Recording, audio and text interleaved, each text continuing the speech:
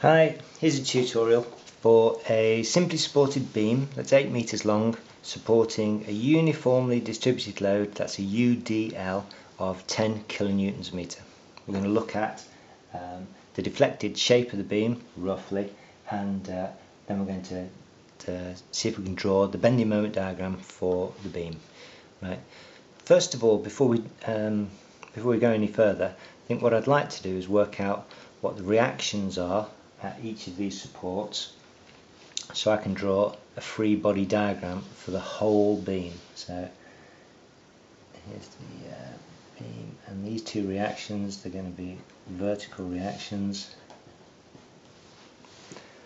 Now there are no horizontal forces applied to this beam. It's got a pin support and a horizontal roller, so I'm sure that the horizontal reaction at this point is going to be 0, so I'm going to ignore that in my calculations. Now the total force applied to this beam is 10 kilonewtons per meter for each of the 8 meters. So big W is going to be 10 times 8, which equals 80 kilonewtons. So that 80 kilonewtons is applied over the full length of the beam. Now as it's symmetrical, I'm not going to waste time taking moments around each of the supports to find the reactions. I'm just going to use some common sense, and each of the reactions is going to be 40 kilonewtons. So if I resolve vertically, I have 80 kilonewtons going down and 40 kilonewtons going up at each of the reactions. Great. Let's have a little think about the deflected shape of the beam. Not much of a think, because it's a nice simple deflected shape, and that is it's just going to sag gently at its middle. That's it, simple as that. That's the deflected shape, approximately. What I want to do now is spend a little bit more time thinking about the bending moment diagram for this beam, because it's a bit of a complicated business working out this bending moment diagram, so we're going to have to do it in a number of small steps. So first of all, I've already split the beam up into 4 sections, so I'm going to work out the bending moment at 5 positions along the length of the beam. I'm going to work it out at A, B, C, D and E. That's right, it's an 8 meter long beam, so each of these sections are going to be about, well, exactly 2 meters in length. That's good. I'm going to draw the bending moment diagram. I always draw the bending moment diagram on the tension face of the beam, and I have to think to myself, if the beam's sagging down like this, which face is in tension? Well, I think it's the bottom side of the beam that's in tension, so I'm just going to draw a few T's along the bottom here to remind me of that. So when I put down the datum for my bending moment diagram, let's draw the datum here, I'm going to be drawing the bending moment on the underside of the beam. So if that's 40, I'll make that 80, make that 120. So just roughly 0, 40, 80, 120. I'm putting on a bit of a scale on the side for my bending moment diagram, which is going to be in kilonewton meters. Great. I'm going to start calculating the bending moment at various points along the length of this beam now. I'm going to start at A and E, my favourite positions, because the bending moment at a pin support for a beam that's not continuous across the end of the support is always 0. So MA equals ME equals 0, because that's the bending moment at the pins. 0, 0. Nice start. That's quick. Great. The next step in the calculations is to go to point B, and at point B I'm going to cut the beam and look to one side or the other. Now it looks to me as though if I cut the beam and look to the right, that's a bit more complicated than if I cut the beam and look to the left. So at point B I'm going to cut the beam, look to the left, and I'm going to draw out the free body diagram.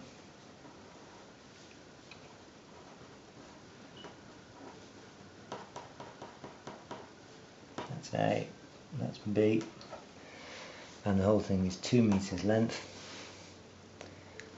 So I've got a load of 80 kilonewtons a metre on the beam, of 10 kilonewtons a metre on the beam over a length of 2 metres.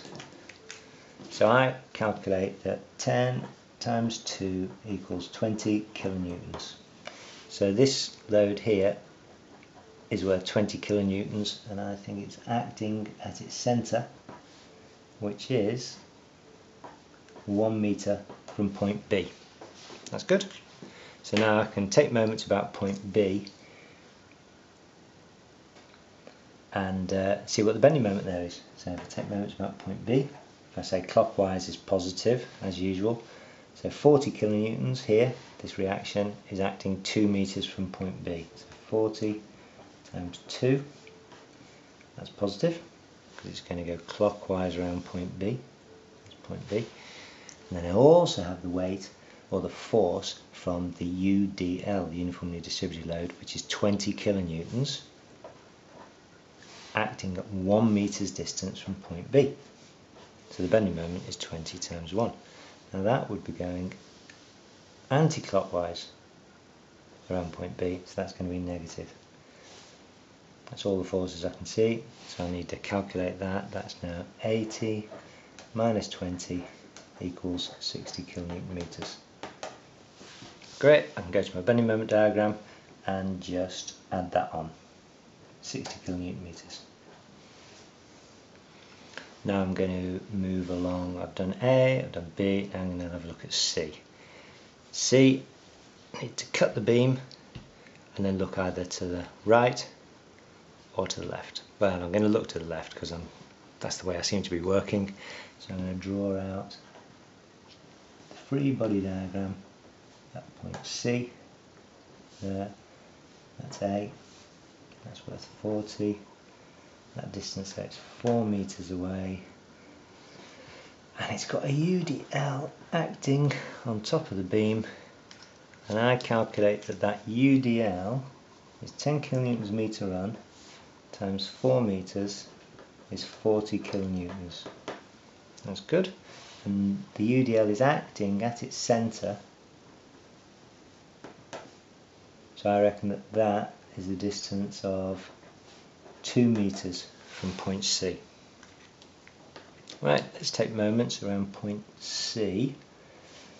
MC equals, I've got the reaction at A, so that's 40 times its distance from C, which is 4 meters.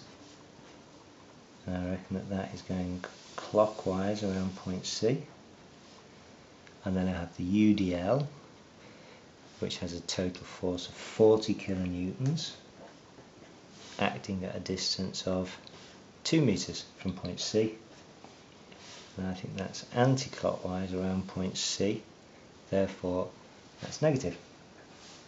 So add these two things together, plus 160 minus 80 equals 80 kilonewton meters. Great. Mark this onto my diagram, my bending moment diagram. At point C, I'm down to 80, and now I can go to point D. That's the only thing I've got left. Now ordinarily, at point D, I can cut the beam and look either to the right, which looks pretty easy to me, or I can look to the left, which looks a bit more complicated, but I'm going to stick with the complicated way because this seems to be the way we're doing it. Cut the beam, look to the left. We'll stick with that. You don't have to do that. In fact, if you're smart, you may say, this beam is symmetrical, therefore the bending moment at B and D is going to be the same. But let's do it by calculation just to make sure that we're heading in the right direction. So I'm going to draw out free body diagram at point D. That's 6 meters. Got 40 kilonewtons there at A. And I have the UDL. There it is. And that UDL is 10 kilonewtons a meter over a length of 6 meters. So it all adds up to 60 kilonewtons. And it acts at its centre, so the centre of the UDL, I reckon that is 3 meters from point D. Great. So now let's take moments about point D. MD equals 40 here, and that's at a distance of 6 meters from point D. So 40 times 6. That's going to go clockwise around point D, so it's positive. Then I have the UDL, which is 60, and that's acting at a distance of 3 meters from point D. And I think that would go anti-clockwise around point D, so that's negative. And so the whole thing adds up to 6 40s are 240, and 3 60s are 180, equals, what does that add up to? That adds up to 60 kilonewton meters. So let's add this onto my bending moment diagram now. 60 kilonewton meters. Now I'm going to do my best by turning this around to draw a smooth curve joining up these points, and it's going to be a curve because I've got I've got a UDL along the length of the beam. So here's my curve, my best attempt at a curve. Not bad so far.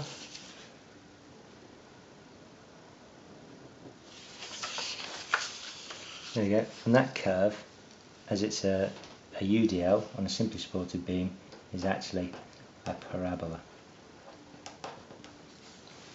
So whenever you have a UDL on a simply supported single span beam, you end up with a parabolic bending moment diagram, and it's drawn on the bottom because that's the tension face of the beam. And that's the end of that tutorial. Thank you very much for watching.